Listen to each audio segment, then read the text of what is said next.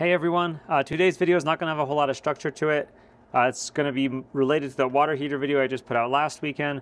I would recommend you just go watch that first, and then if you're trying to make your own or you just kind of enjoy watching people tinker kind of aimlessly, I would watch this video. There's not going to be a whole lot of structure. I just kind of want to highlight some things I came across as I was building this thing, but it's not like, for the finished product, just go watch the other video. That's all I can say about that. I'm going to start this video by basically showing what was the intro to what I originally thought this video would be. I thought I would just kind of make this thing in a day, run some tests on it in the shop, and then call that it, later down the line, build another version, etc.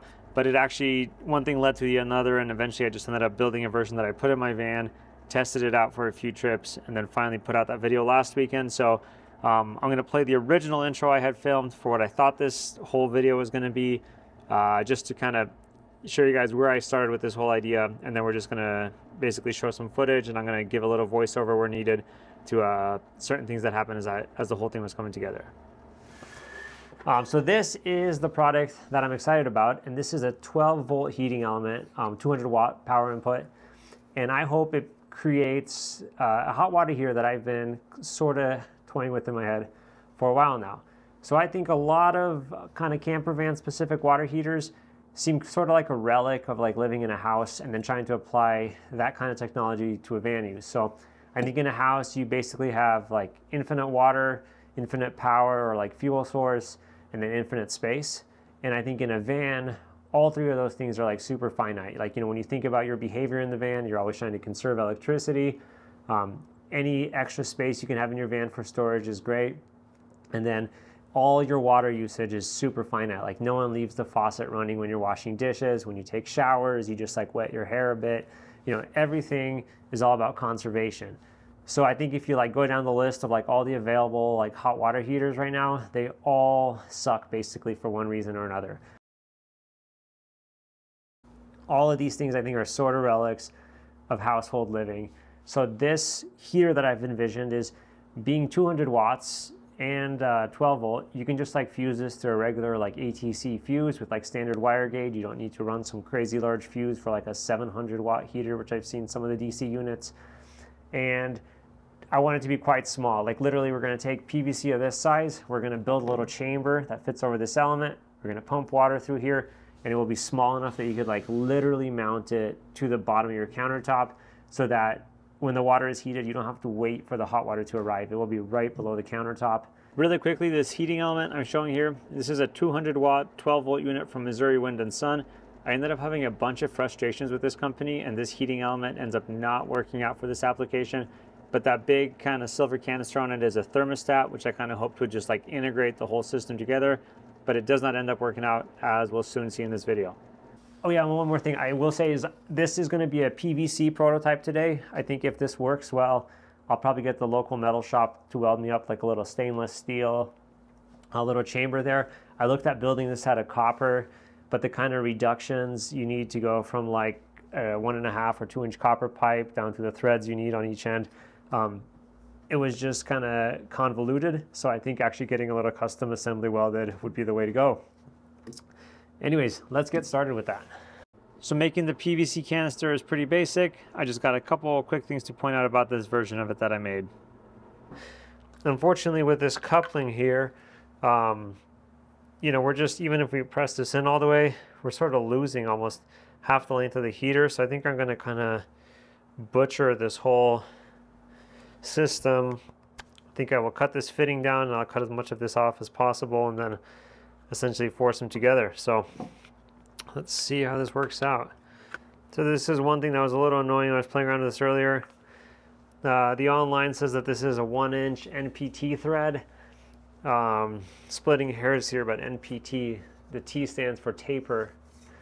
I'm quite confident, and this is most definitely just a straight thread, so it doesn't register very well into these PVC fittings, but I think we can get it sealed enough for today's application. So all right, I'm going to cut off as much of this as I can, and then hopefully it still works well enough for our application. So I was wrong there. The T in NPT does stand for thread nowadays, but it implies that it's going to be a tapered fitting or a tapered thread pattern, and this is definitely a straight fitting. But regardless, you can see here on the bench what the little cutoff T-fitting looked like after I cut it, and then the rest of the assembly is pretty basic.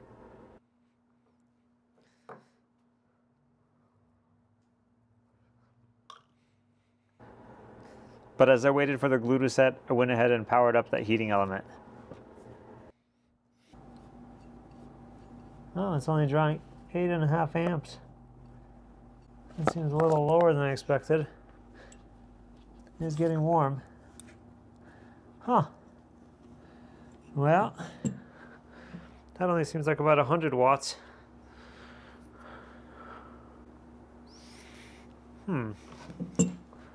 Let's double check that.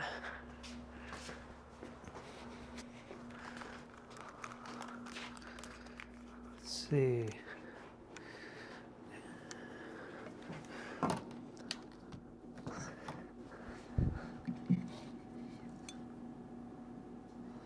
Yeah. Huh.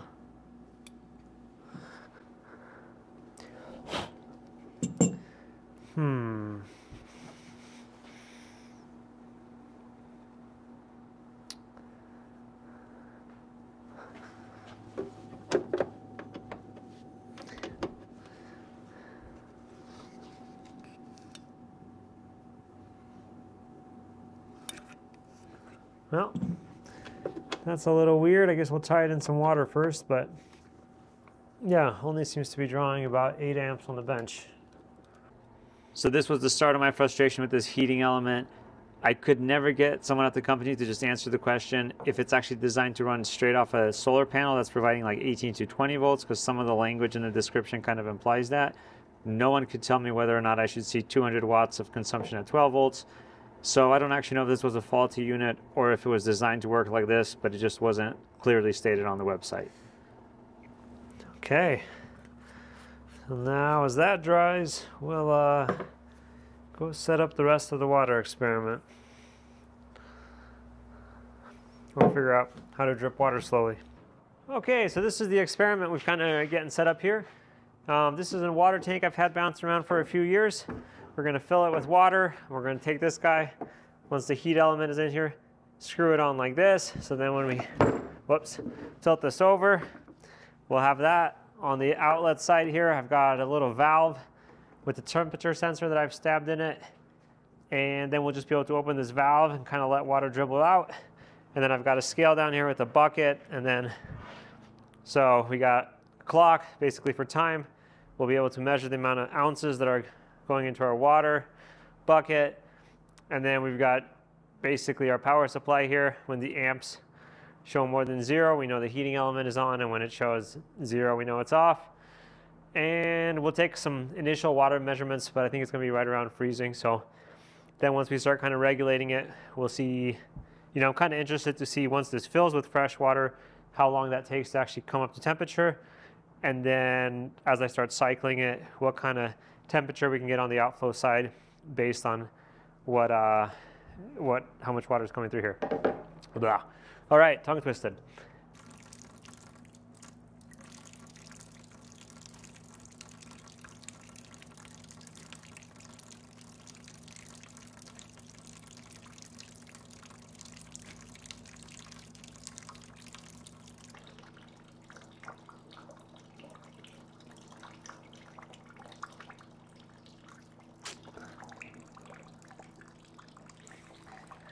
Well, that's pretty disappointing. It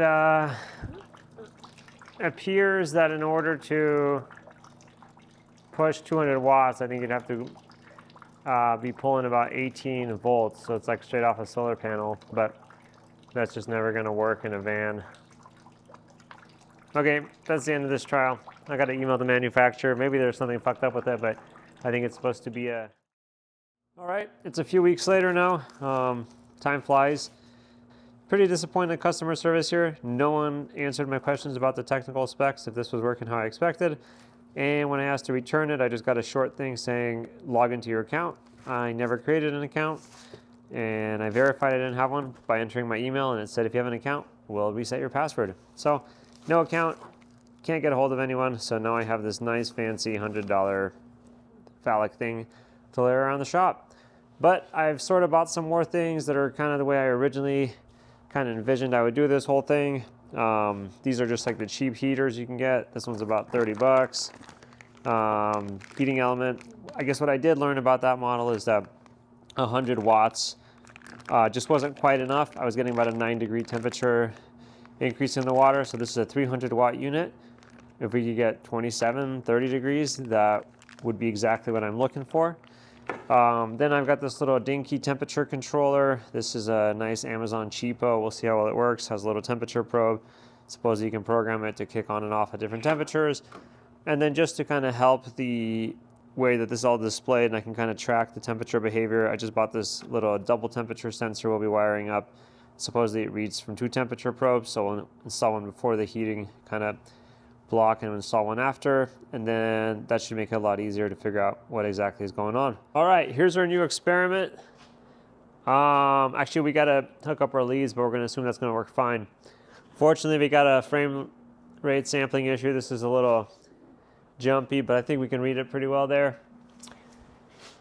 The top temperature is the output. Hopefully I've got that wired right. We're going to pour some water in here. It's going to be close to freezing.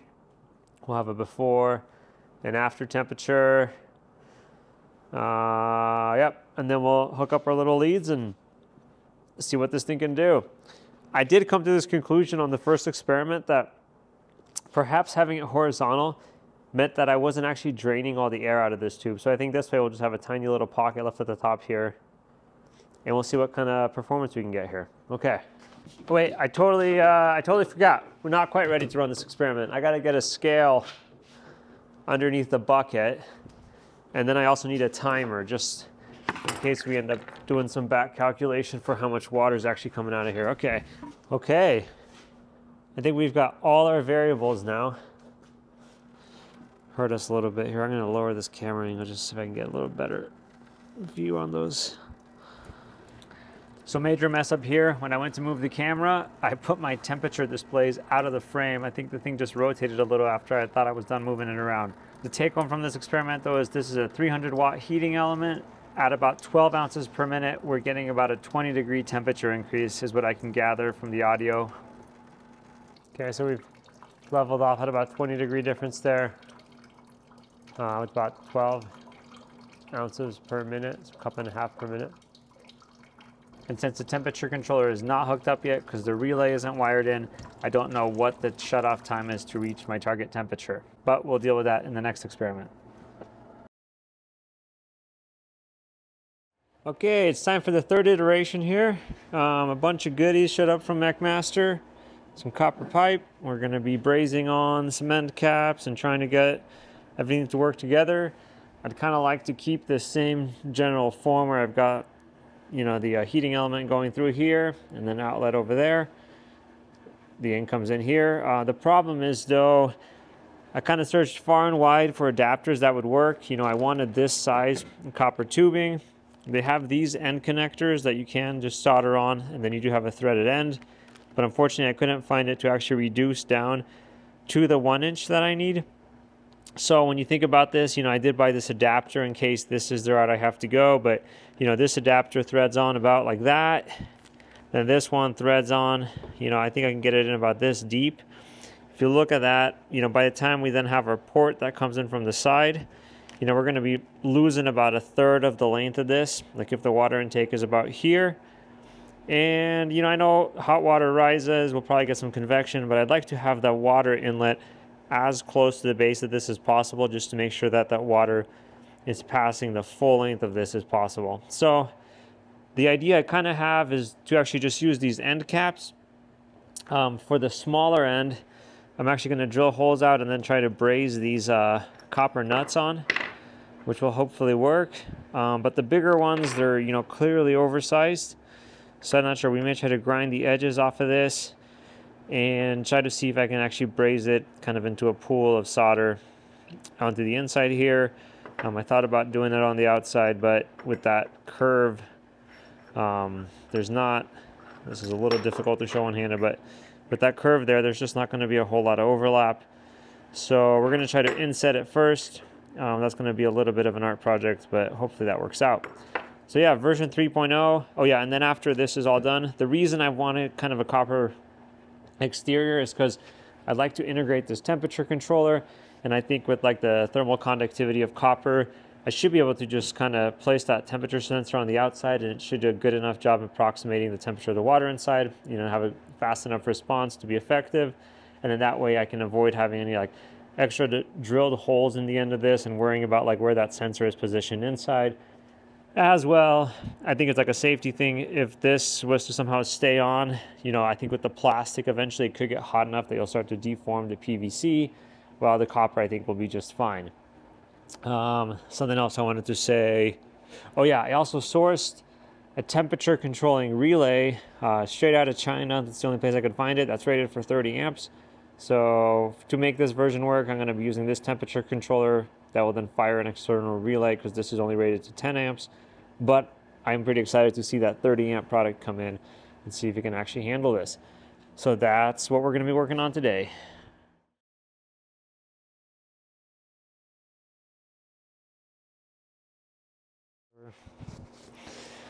I'm getting a little rust on this heating element, and that is a concern. Not quite sure why that's happening, but it's supposed to be stainless steel, and looks like it.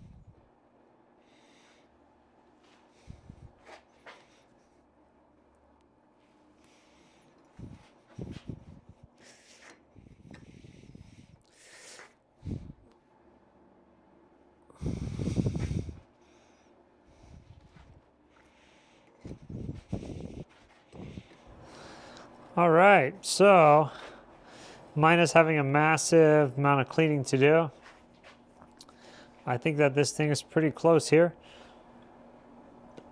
We've got somewhere between 2 and 3 threads. So, you know, do what you're comfortable with. Again, my van water system is not pressurized using that foot pump, so I think this will seal up okay, but if you do run pressure in yours, be aware. Try to get some of these burrs off. All right, so we're back at our experiment station here. This is the PVC version. Kind of cool. You know, it actually turned out, I don't know, about 3/8 of an inch longer, but, you know, same internal diameter essentially, but copper's just thinner than this PVC, so quite a bit more sleek. So a couple of things we're going to do now is, you know, put the fittings back on it so we can actually run water through it. Then I did create this insulation sleeve so I can essentially insulate this thing. I'll have to cut a little notch so we can get this fitting in and such, but keep it warm. And then actually on our temperature controller here, which I've gone ahead and tried to program to essentially turn off at 100 degrees, we're just going to go ahead and maybe like tape that down about there before we slide that insulation over. Yep, and then I've got a little end cut I cut out here that hopefully will slide over. A little crude looking, but yep, so we're going to do that now.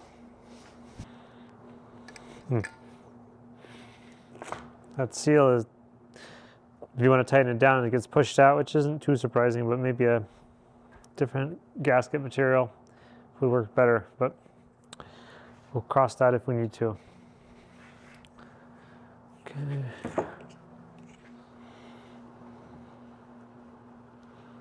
Oh fuck, this is a 3/8 inch fitting. Oh.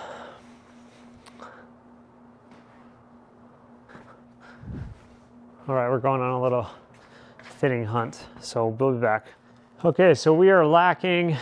I forgot that this is a 1/2 inch fitting and it's a little late right now to go to the store. So I think what I'm gonna do is I'm going to thread this in here and then basically lather this with more plumbing tape and then just do a press fit for now, which yeah, is as shoddy as it sounds, but I just kind of want to run this test. So you do what you got to do, I guess, or I do at least. I want to get this figured out, see if it's working.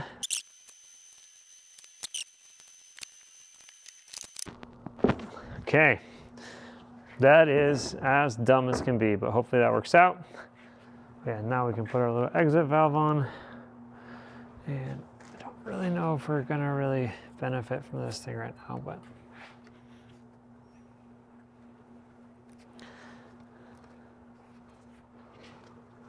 okay, so that's not holding on very well, but I think we were ready to tilt this back.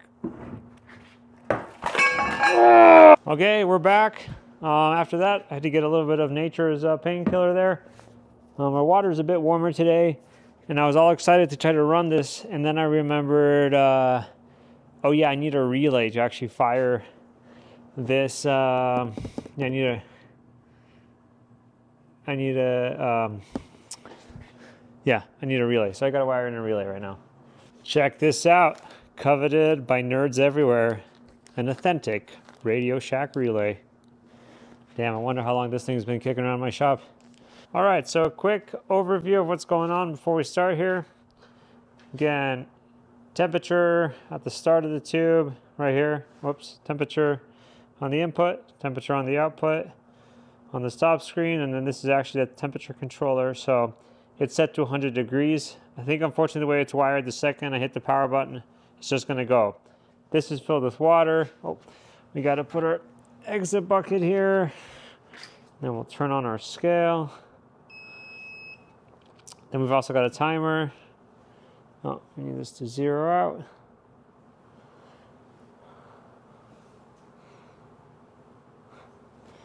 Okay, so we've got scale that, and then that is just gonna have volts and amps. Then we've got a relay wired in, so this temperature controller should fire that relay.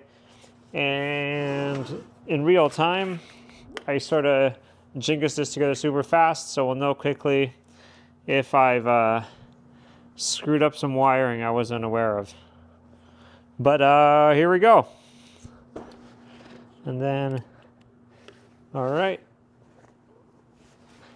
And so the temperature that the temperature sensor is seeing is this one. So we'll see if it starts to climb. I'm gonna guess a couple minutes is what it will take.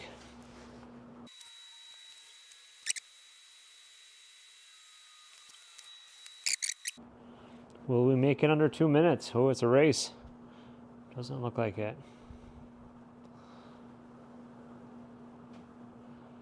Oh, we might.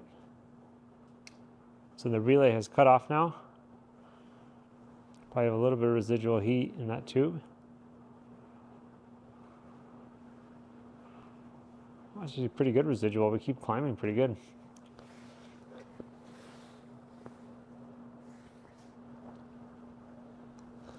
Killer. 108. It's pretty good. All right, so let's start trickling a little water through.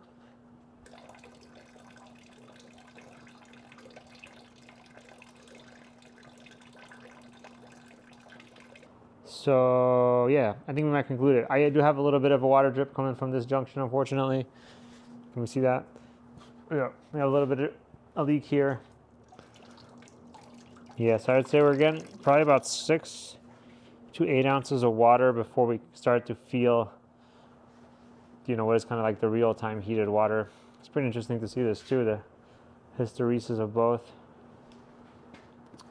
So I don't know, perhaps a bigger tube would do a little better.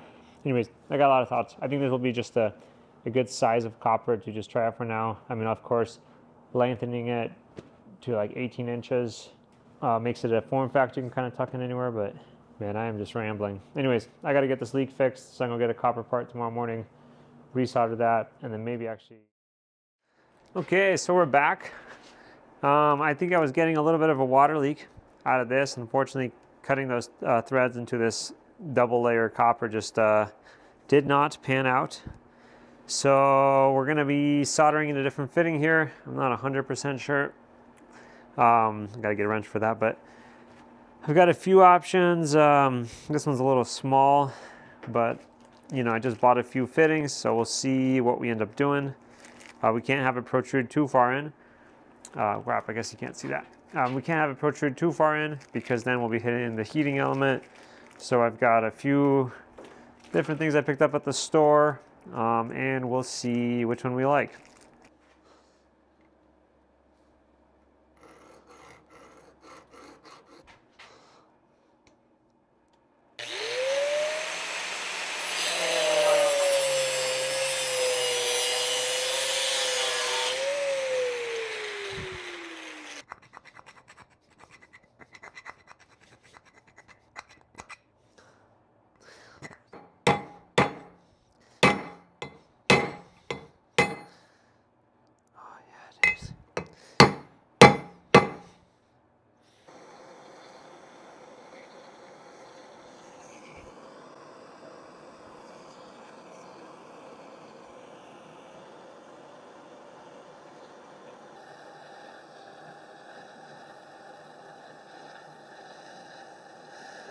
Okay, so here's the finished product now that it's cooled down.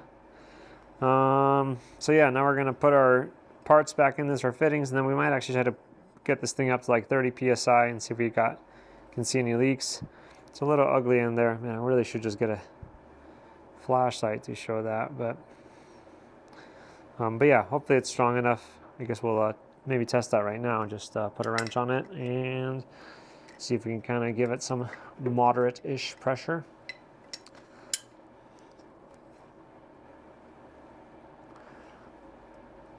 Yeah, that's actually pretty good. Cool. Yeah, I guess if you're going to really crank your fittings down, you might have an issue, but I'll be using nylon fittings in this, so, you know, at that point you just strip them out. Cool. Okay. So we're going to try to plug the hose in here, and we'll get some soapy water around all the fittings and see if we've got any leaks. We got this thing all ready for a pressure test. We've got the air compressor at about 50 psi. So I think we're just going to do this kind of like, you know, checking plumbing systems and such. Just got a little soapy water. And we'll just take it kind of piece by piece. Hopefully we have no bubbles. Again, in my van, this is running on a foot pump. So if you can withstand, I don't know, 1 psi maybe from the amount of head pressure, we're good. But here we're going to crank it. So hopefully we have no leaks. That would make me happy. Okay.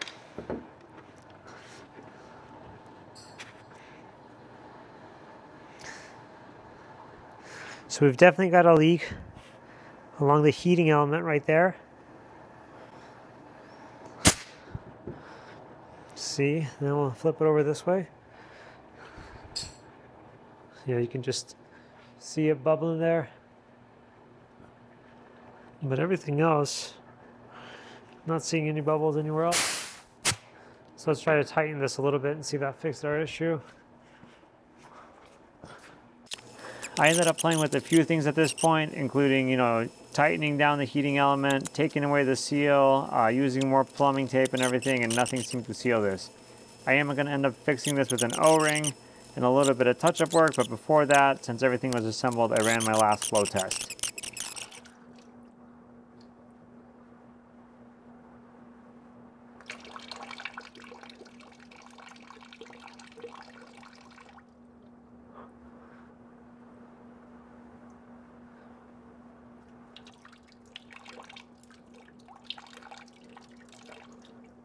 All right, so basically, you know, doing about a 50% duty cycle, like 50% run, 50% stop, like 5 seconds on, 5 seconds off. We're maintaining, I'm not sure, we're somewhere between 25 and 30 degree increase over ambient. That's actually pretty good, I would say. I mean, I think the water in our van a lot of the time is about 40-ish degrees in the winter, somewhere like 35 to 45.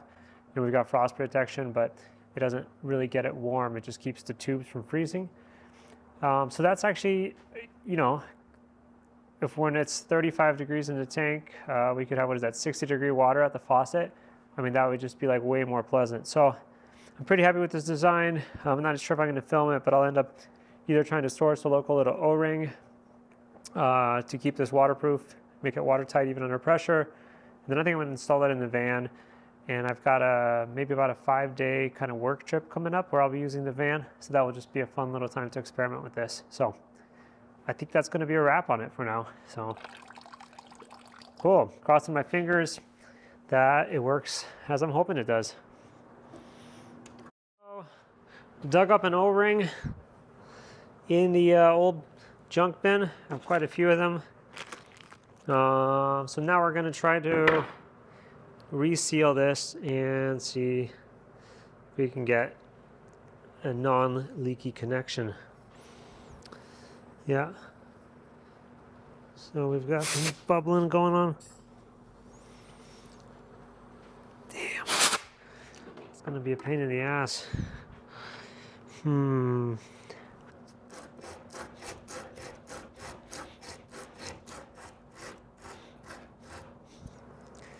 Here, if we just have a larger flat zone here, it will help out. So, one sec.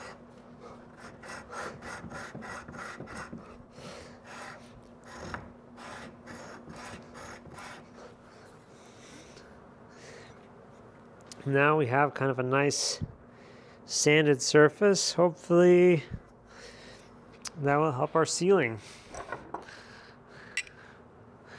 Let's just try no pipe tape. I mean, O-ring, I feel like the O-ring is what should be sealing.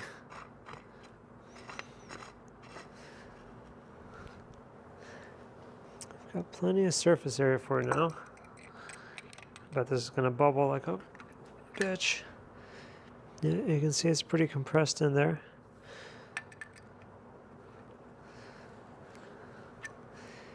Yeah, that's a very nice squeeze.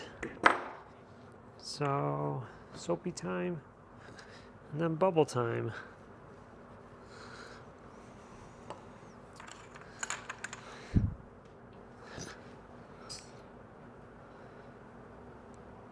Oh, I think that's working. I'm not seeing any bubbles right now. Perfect. Sorry, I am.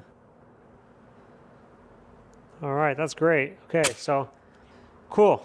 Glad that that's sorting out, and seems like sanding that surface to make sure it's nice and flat for that O-ring to register seems to have taken care of our little air bubbling there. It arrived. Okay, so it's been a couple more weeks. I've been kind of cut off doing some other work, but these temperature controllers have arrived. I'm actually quite happy with like how substantial they are. You know, for a $10 Chinesium part, I kind of thought they'd be quite a bit smaller, but you know, they look actually, they might actually be able to handle 30 amps. So hopefully, if these work well, I'm going to try to plug them in now, see if they get hot or anything. But if they work well, I would hope to be able to order more of these. It seems like the perfect solution. So today's project is going to be take one of these. And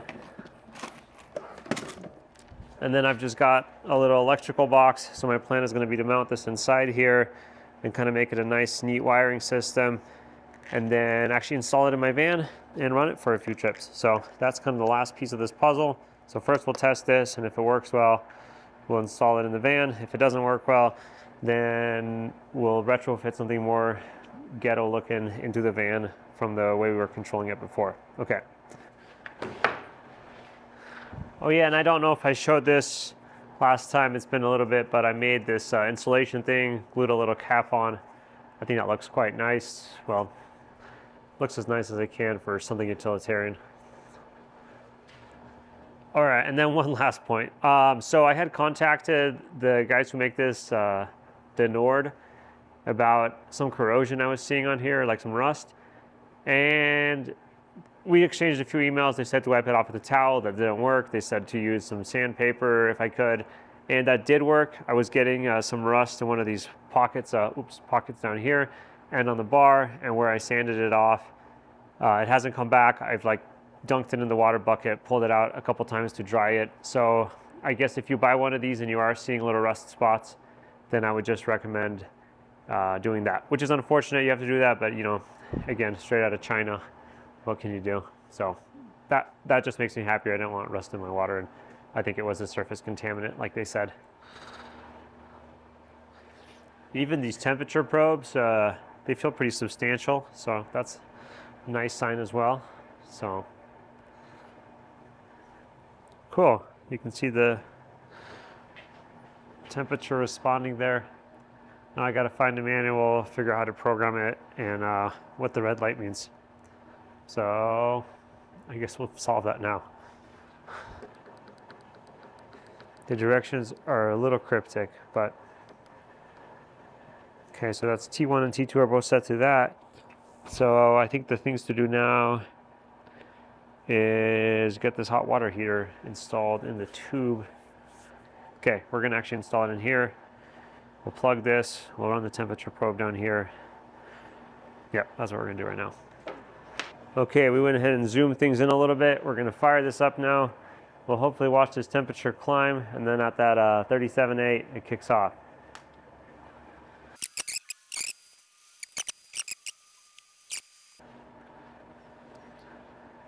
We're at 37. All right, we just kicked off.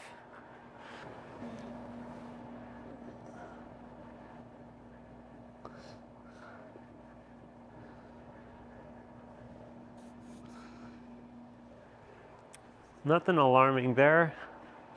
All right, we'll see.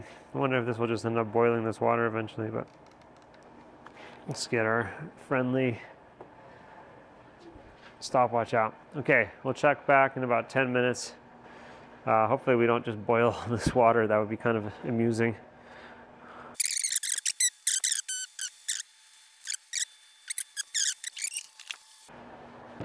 Now, I think as we remembered, I think it'd be a pretty unique scenario for me to run this for 10 minutes straight. And, you know, likely it just kicks on for a couple minutes, heats the water, kicks off. But, you know, it is, let's see what we're up to on temperature-wise here. Oh yeah, we're definitely climbing.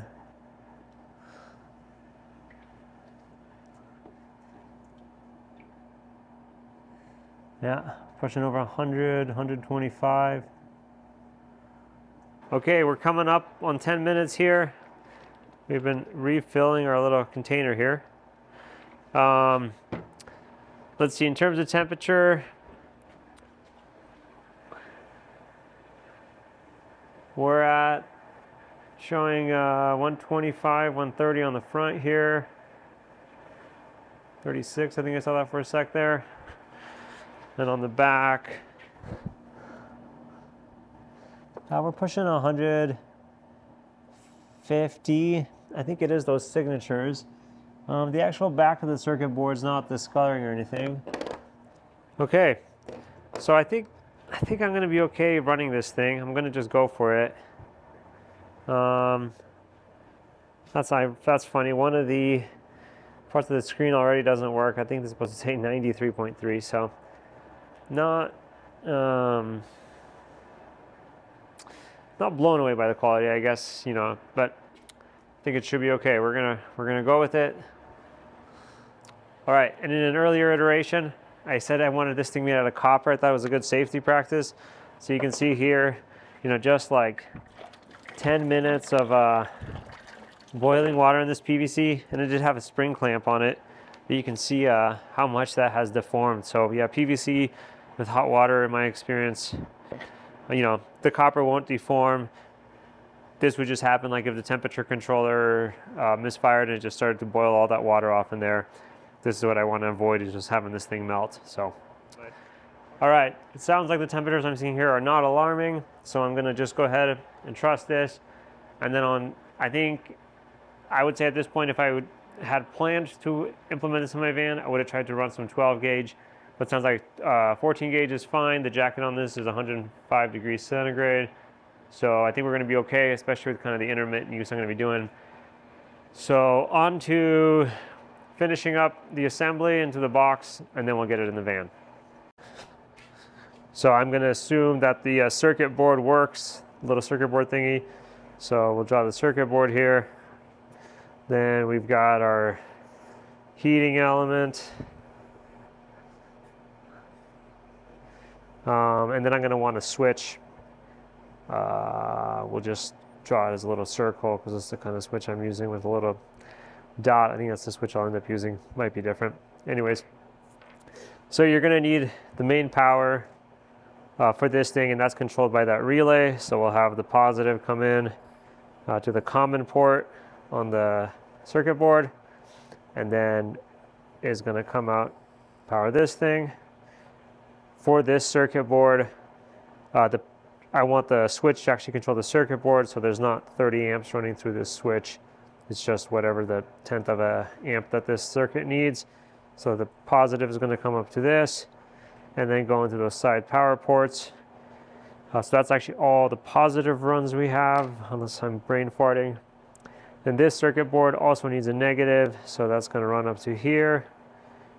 This for the LED to work also needs a negative. So he's got 3 prongs on the back, once for the LED to have a ground. And then we need a major, this is a real artwork. Then we need a negative to that too. So essentially this needs to be the thicker gauge. So I'm going to write 14 gauge next to this. This needs to be 14 gauge. And then this needs to be 14 gauge. The actual wire is going to this switch and to the circuit board on the to power it. Can be, you know, anything thin you have. I think I've got some nice 20 gauge or something I'll use for those tiny little runs there. So that is the most crude wiring diagram possible. It looks kind of like a headless robot or something. So there's a lot of shit in this box. Damn, that sucks. All right, I think I have to go find a different box. I could chop this into pieces, but then I don't think I can attach this front plate then. Okay, off to the store. Okay, so we're in the van. Last night, got the heater installed in this little cubby here. But now I've decided to revamp my wiring. I kind of slept on it and decided I wanted to make a couple changes. One random tip, if you're still watching this, these little like Velcro ties that they sell for like wire bundles, I actually think are really good for like, you know, I had some black ones when I originally installed this, like all along the bottom here. You can see there's a bunch of black ones, and now I've got some gray ones I found in the shop, but I think they're a really good way to secure any kind of like plumbing insulation. This way, if you need to look at it, it's, you know, removable and reusable. Like on the road, it's pretty easy versus like any kind of tape or zip ties are a pain. So there you go. But anyways, I decided to revamp my wiring. So I'm in the middle of deconstructing this box. I don't really want to have to take all those hose clamps and such apart. So I'm just going to pull the wire out of here, and we're going to make a couple changes. So I've just decided to revamp some things. And now the way this will work is when we want to run the water heater, we'll flip this on. We'll have a second switch up here on the countertop, which basically means like, oh, we're going to wash dishes. You click that on right here. Well, it runs the water heater. And then there'll be a kill switch on the box that just cuts power to the 30 amp line so that we don't have to deal. Essentially, this switch will power the relay on the circuit board, but this will cut the power to the heating element. So if, say, something happens and that relay just doesn't want to turn off, I can cut the 30 amps coming in, and then that way I'm not dealing with something weird. So that's the current plan. Yeah, so that's why we're rewiring. All right, so yesterday I filmed this, or laid this out, wired it into this box, which I've now gutted again. And I'm actually gonna maybe try to find a slightly bigger box. I don't know, it seems like you either get this size box or you get something way bigger at the local hardware stores, and I'm sort of over waiting for things to be delivered. But anyways, this system has, I would say, kind of feels like complete faith in this controller, which is a quality Chinesium part. I actually just noticed this, look, it's even labeled Chinzy, chins. So anyways, I do like the function that this thing claims, but I'm just a little skeptical about its reliability. So I decided to rewire this after sleeping on it for a little more, there's just a couple more little things so I can just shut this thing off in case something goes wrong. What is the word I'm looking for?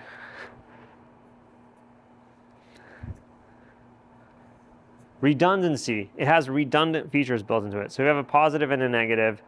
Then we've got our controller that has a common port.